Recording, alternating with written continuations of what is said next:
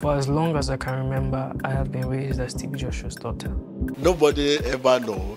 They thought it's my biological child. Until the passing of Prophet TB Joshua in June of 2021, it was widely known that he had only 3 daughters named Sarah, Promise, and Heart. However, recently, a 28-year-old woman named Ajoke Godswill has come forward and claimed to be the secret daughter of the late religious leader. In the recently aired BBC documentary on TB Joshua that rocked Christendom, Ajoke joined former Synagogue Church of All Nations disciples to speak about the abuse she experienced at the hands of her alleged father. I couldn't even have an identity. That kind of pain cannot be put into words. Describing him as a monster, the young lady claimed TB Joshua had her out of wedlock and treated her as the single biggest threat to his reputation. Ajoke further claimed the late TB Joshua subjected her to constant humiliation, physical assault, and solitary confinement. The late cleric eventually threw her out to the streets with nothing but clothes on her back. I stared myself in the mirror a lot of the times, and maybe I do look like him, maybe. Unsurprisingly, the Synagogue Church of All Nations has come out to rubbish Ajoke's claims. In a video making the rounds online, the church claims the young lady was never the biological child of the late prophet, but his disgruntled and ungrateful adopted daughter who left on her own accord. Even though Ajoke bears a striking resemblance to the late prophet, the church published a video of when she was picked up by the roadside after she was abandoned by her parents.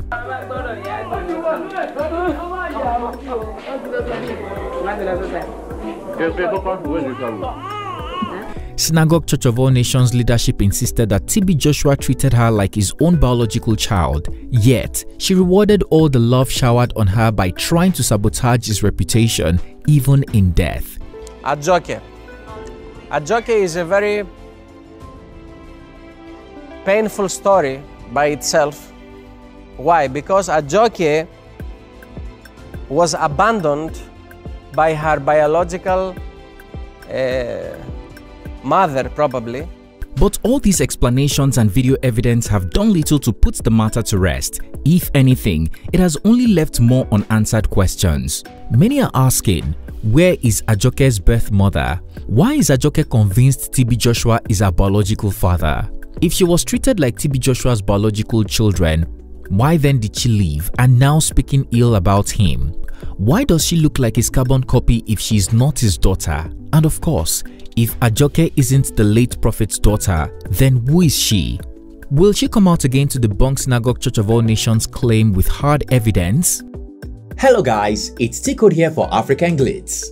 I knew the child, Ajoke, right from birth. Nigerians would say that there is no smoke without fire. If this is any close to the truth, then Nigerians have been left with so many unanswered questions since the BBC documentary on the late founder of the Synagogue Church of All Nations, Prophet TB Joshua, aired on January 8, 2024. One is the paternity of Ajoke Godswill, a lady who claims to be the daughter of the late cleric who he had out of wedlock. While corroborating Ajoke's testimony, a few eyewitnesses confirmed that the late critic occasionally humiliated her and subjected her to various forms of physical assault. He doesn't seem to like her very much. She was like kind of labeled the black sheep of the family. Ajoke, little thing, you see somebody slap her. To ensure other people in the church also hate Ajoke, the late cleric told them she was possessed with evil spirits and should be beaten to set her straight. Ajoke grew inside the synagogue like an outcast.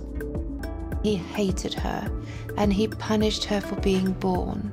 Her existence was probably the biggest threat to his reputation. According to the now 28-year-old lady, she confronted TB Joshua for defiling his female disciples one day. He instead had her beaten, locked up in isolation, and was later thrown out to the streets. I didn't volunteer to be a disciple, I was made to join. Synagogue Church of All Nations rebuttal. Days after the documentary aired, wise man Harry, the head of the Synagogue Church of All Nations of Thessalonica in Greece, called out Ajoke as a liar, perhaps from the pit of hell. Ajoke is not the biological child of Prophet TB Joshua with another woman as they claim to be. Explaining to the church how Ajoke came to be, Wise man Harry claimed that Ajoke was an abandoned baby adopted by the church. The Greek disciple claimed to have lived with Ajoke during his 10-year residence at the Synagogue Church of All Nations headquarters in Lagos. According to Harry, TB Joshua found her days after she was born, abandoned under a truck close to the church. Instead of sending her to an orphanage, the late cleric adopted her and treated her like his biological child. So Prophet TB Joshua, as a loving father that he was, he took Ajoke as one of his children. He gave her documents, he gave her passport with his name on it, and he actually adopted her and making her his own child, instead of him to throw her in the orphanage and send her, you know, for somebody else to take care of her. Wise man Harry flashed back to when Ajoke visited Greece for the holidays with other children of TB Joshua. So Promise, the second born, the original daughter of Prophet TB Joshua, and Ajoke, they have the same age. Or maybe they have 1 year difference, but anyway, so at a certain summer, Prophet TB Joshua asked me to take his wife, his daughter Promise, and the adopted daughter, the orphan daughter, Ajoke, that was adopted by Prophet TB Joshua, to take them to Greece, to my country here, for holidays. So they spent 2 good weeks. We took them to the sea, we took them to the Greek tavern, they enjoy the calamari and everything, they eat, they drink, they enjoy. So they really enjoy a wonderful life, both in childhood and also as they were growing. But Ajoke, by the time she entered the teenager years, when she became like 14, 15, 16 years old, she started, you know, as all the teenagers, she started misbehaving, and sometimes Prophet will have to correct her. Sadly, even after much correction, the alleged daughter became rebellious during her teenage years. Wise man Harry also debunked the allegation of Ajoke being imprisoned within the church, explaining that she willingly asked to leave. Nothing like imprisonment. Ajoke was moving always freely among all of us. She lived among the disciples. There was no imprisonment for her. All what they show is a pure lie. Before she did, TB Joshua yanked off his name from her passport, reinstating her birth name, Ajoke Godswill. At a certain stage, Ajoke decided to leave the church. She said, I want to leave, okay? You are free to leave, Prophet said, but before you leave, before you disgrace my name, let me remove my name from your passports. You understand? Because she will go out to say, I'm the biological daughter. But if Ajoke was just an abandoned baby, how did the late cleric know her birth name? If TB Joshua truly adopted Ajoke and treated her as his child, why did he let Ajoke leave? Would he have done that if Ajoke was his biological daughter? They can at any time do the DNA test and discover if she was a genuine child or not, but she was not a genuine child, biological child of Prophet TB Joshua. New evidence. Well, on January 17, 2024, Synagogue Church of All Nations Thessalonica published more revealing information on Ajoke on their official YouTube page. As mentioned in the BBC documentary, TB Joshua loves videotapes and recordings. He has recorded every important part of his life, including the day he started his ministry.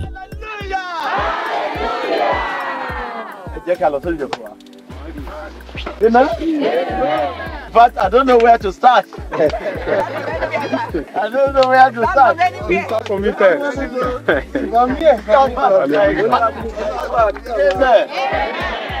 You were here, by coming to your midst. In fact, it's just to lay a foundation. I am here to lay foundation. That's it. Now, today, we start synagogue here. Amen. This will also explain why he documented and kept footage of the adopted child and also filmed one of his ministrations with what looked like workers of the church, and the day he introduced Ajoke and pleaded with them to see what they could do in their prayers to help Ajoke in any little way. I will begin to introduce the Ajoke here to you. Ajoke, stand up. So that you can come together, see what you can do in your prayer and help, okay? TB Joshua in the video said he thought Ajoke's case was what he could handle in his office, but it became imperative to let the church know about her case and what she was up to. Further in the video evidence, the late TB Joshua exposed Ajoke to his workers as his adopted child. Right there in the video was also the young lady looking scared and downcast. TB Joshua said Ajoke has a gift of influence on people and has begun using it to destroy their lives. The late prophet lamented that Ajoke had become too rebellious to the point where she had been stealing money in the British school of Lome, where he enrolled her. With everyone in his household witnessing the moment, he asked one of them to read a letter of plea in which Ajoke admitted to stealing 41,000 CFA franc in school. In the letter, the young lady said she was tempted and didn't want to be suspended. In another letter, she begged that the school not let her parents know about the stealing issue, but she was suspended regardless and the prophet was notified. TB Joshua claimed the school administrators were shocked that the pastor's daughter behaved in such a manner. This was when he revealed that she was not his biological child. Nobody ever know. They thought it's my biological child. I now showed them the day we found her. This is a letter from the police, from the government. When she was a baby, I took her to the police station and they were telling me, please, why can't you take care of this? Nobody will be able to take care, adopt her. And I find this little, let her live with us. And the video when she was a baby, the very day, was recorded. He went ahead to play the video of when Ajoke was found as a baby. In the video dated back to May 12, 1995, the late cleric's attention was called to an abandoned baby by the street opposite the church. Showing documents, TB Joshua took the baby to the police station, but they begged him to adopt her. 5 years after he adopted Ajoke, the Nigerian government asked that she be released to an orphanage. Still, he begged to keep her as his own.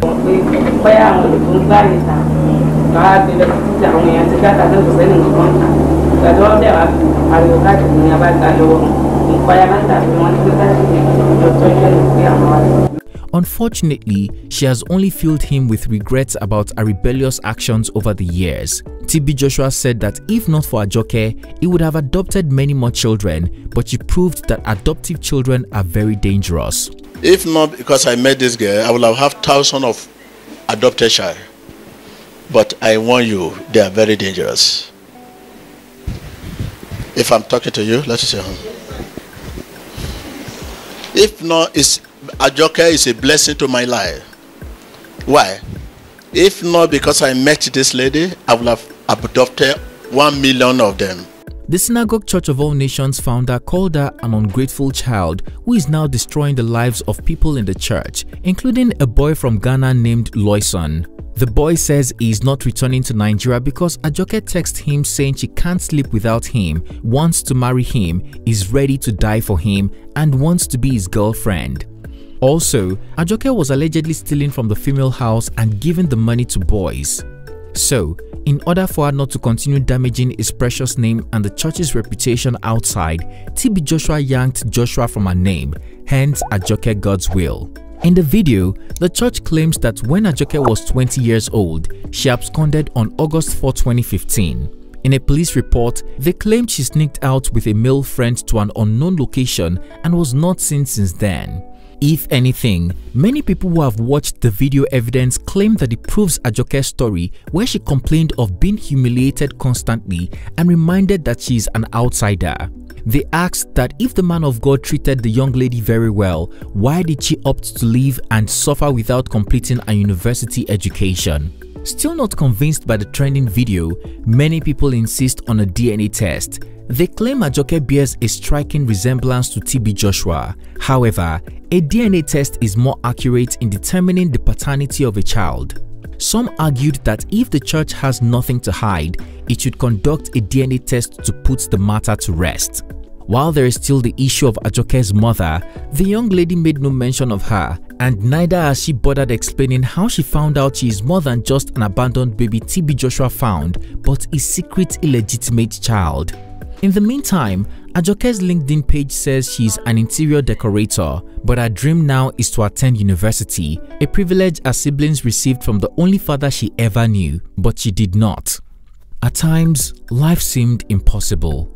After sharing my story, I dared to hope that perhaps I could go to university and finally begin my life in a country where I fully belong and I am accepted.